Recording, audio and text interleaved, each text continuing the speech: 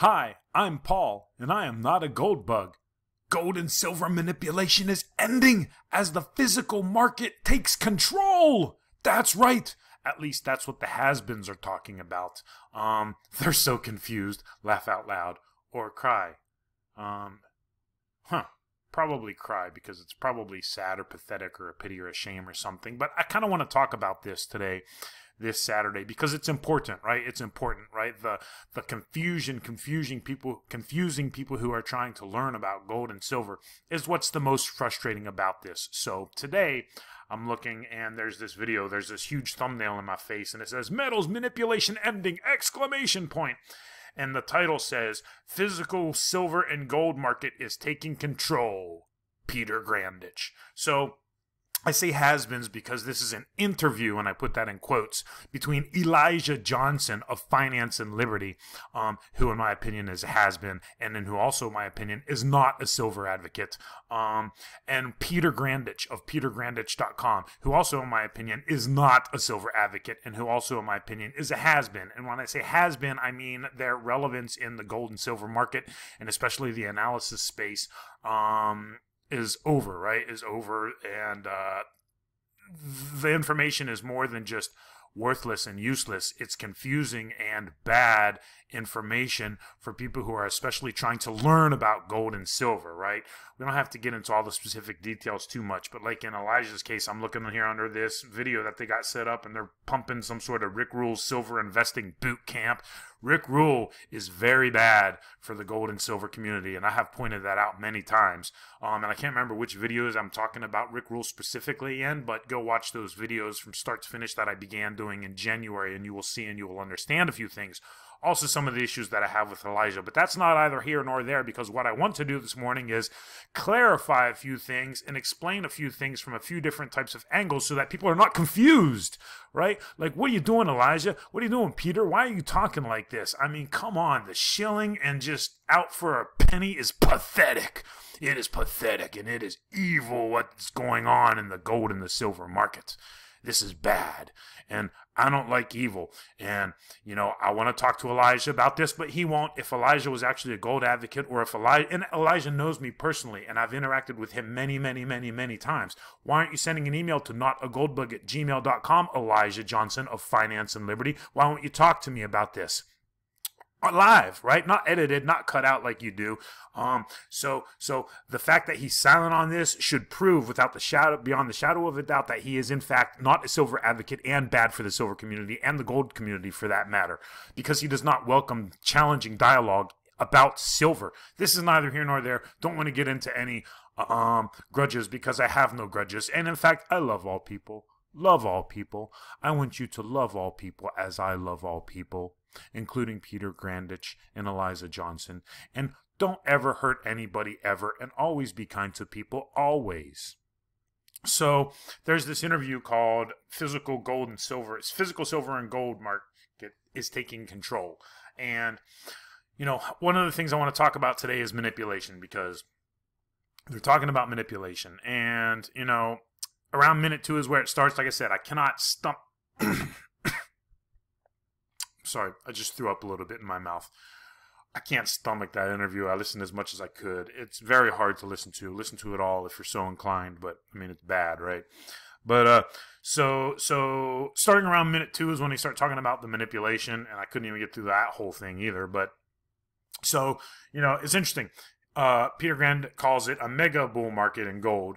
The gold rally is a mega bull market, and it's the single best prepared gold bull market he's ever seen. But he's also talking about the manipulation that begins somewhere around minute 2 in this latest interview over on Finance and Liberty's website, YouTube channel.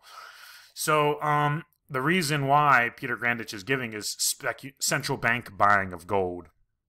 And a couple other things he says, and I'm paraphrasing here, although this is like what he's saying in the interview, is that the central banks are buying gold not to speculate, and the central banks are buying gold not to trade it. So, you know, first of all, those two statements are just flat out, he should know that these are flat out wrong statements. Why would anybody say anything like that? He knows exactly why central banks are or aren't buying gold, if they are or if they are not buying gold. That's number one. Number two, central banks wouldn't ever speculate, right? Like the Swiss central bank doesn't ever speculate in the stock market, right? Like come on now. Does Peter Grandich think that, Silverbugs, stackers, and other smart investors are this not smart, right? Why does Elijah not call him out on this? Oh, because they're pumping some services. They're doing it for clicks and views is what they're doing. But yeah, so yeah. And first of all, not buying it to trade it. What is the biz, right? Is the biz not the central bank for central banks? Does the biz not facilitate gold buying and selling between central banks and the loaning of gold and all of these things, right? Like, come on, give me a break, Peter. It's just bad. But here's where it gets even worse, right? Like, so there he just started talking about the reasons why gold's going to the moon. It's going to rocket ships, launched like a rocket ship, right? We'll see you on planet Mars with our margaritas, celebrating the gold launch into outer space.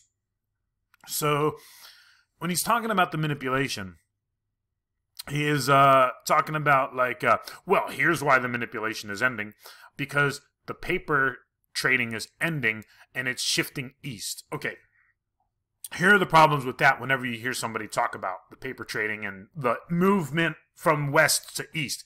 Drives me crazy, right? Is everybody's favorite triple letter acronym, excuse me, communist utopia. Like, first of all, are you getting proper information when you talk about things that are happening in the Far East? I've said it before, but is that not a decoy rabbit hole hiding the decoy rabbit hole, which hides the rabbit hole, which is filled with traps, right? So when people talk about this movement of the manipulation and the metals and all this other stuff from west to east, as if the information is any better coming out of the east. Come on now, that's number one. Number two, how come nobody ever talks about the product on the COMEX, right, offered through the CME group that is a gold product that is basically a benchmark price established by everybody's favorite communist utopia, right? My point is just that, like, the information that people share about this movement from west to east is just bad and wrong, right? And as if you're getting the proper information, right? And as if all of a sudden, just because it moves from west to east, there's no inherent drive to continue manipulating things, right? It's like, it's just faulty logic, right? It's faulty logic, right? People hear this stuff and they don't even think it through. So this is one of the reasons why the manipulation is ending, according to Peter Grandich. And then another one of the reasons is because, it's just spoofing, right? And they caught the spoofers. Yay, it's over, it's done. So he's like downplaying the whole systemic manipulation and just summing it up, kind of like Rick Rule maybe would do. I don't know if he does this recently.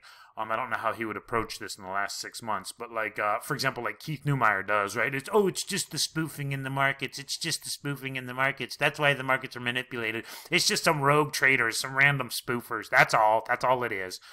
So they're totally downplaying this, and then Elijah panders to that and plays along. Oh yeah, and they can spoof it up or down in price, can't they? Elijah, you know better. Peter, what a disservice you're doing. So they're downplaying the whole manipulation and boiling it down to just a couple random spoofers who've already been caught. And that's it, right? That's it. So those two things are going to end the manipulation of gold and silver, according to this interview that I couldn't even stomach and only listen to for a few minutes because it's just bad information. But those are the two things, right? The shift in the paper market from west to east. Oh, that's our saving grace, right? And then the other thing is, and love all religions, and don't ever discriminate any religion ever, and don't ever discriminate against anybody, not just because of religion, but also because of things like sex and age, and be nice to all people if they have like a physical disability or a mental disability too, and love everybody always, and don't ever hurt anybody ever. So as if the paper trading scene moving from west to east is going to end the manipulation. Yeah, because it's not going to be manipulated there. And it's not buddy-buddy anyway, right? It's not a buddy-buddy system anyway, right? Talking about Jim Rickards, don't even get me started on him. I got a lot of things to say about him too. But this whole SDR thing, who's included in the SDR, right? It's not a buddy-buddy system. Of course it's a buddy-buddy system. Come on now. Oceania is always at war with Eurasia. right? Oceania was always at war with Eurasia, right? Oceania's war with East Asia, right? Oceania is always at war with East Asia, right? See how this works? Like, it's like, come on now. And I don't mean to quote that book, 1984, because, I mean, it is a good book, but it is not the be-all, end-all of all things. I mean, it is a good book, don't get it wrong. But, I lost my train of thought again, like usual, and I'm sorry if I'm rambling, but it's just like, these two reasons, right? Because paper trading is shifting from west to east, right? Wow. And because there's no more drive to manipulate things anymore because of that fact. Wow. That's such great insight there, Peter. And because the couple rogue spoofers have been caught, right?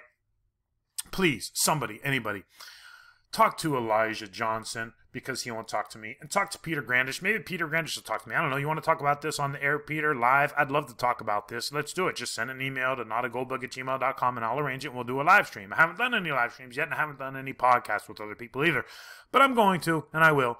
I'm in the grind first, and I'm showing and I'm proving that while one person may not be able to change the silver market, one person can do things, right? Can do things. And I'm going to show that I can, in fact, grow this YouTube channel. Neither here nor there. I hope you're doing well on your goals. I'm doing well on my goals for 2023. Anyway, my point there was, like, we need to just take a step back real quick and go to the website. And the website is, I don't even know where, I don't even have it up anymore. The Exchange Stabilization Fund, right? Peter, go to the Treasury Department's website. I don't know if this guy's American or not. I don't know. Because this should be like common knowledge, right? Especially to any American that is in the gold or silver market. The Exchange Stabilization Fund should be common knowledge. The Exchange Stabilization Fund, right? This is the riggers. This is the manipulators. This is the interveners. This is the whatever you want to call them. Right? So the agents that are working on behalf of the Exchange Stabilization Fund are part of this group. So when people talk about a group of people, it's the Exchange Stabilization Fund and the agents that are working on behalf of them. What can the Exchange Stabilization Fund do? Go look at the Treasury Department's website. It's right there. They can manipulate any market at any time for any reason. Period.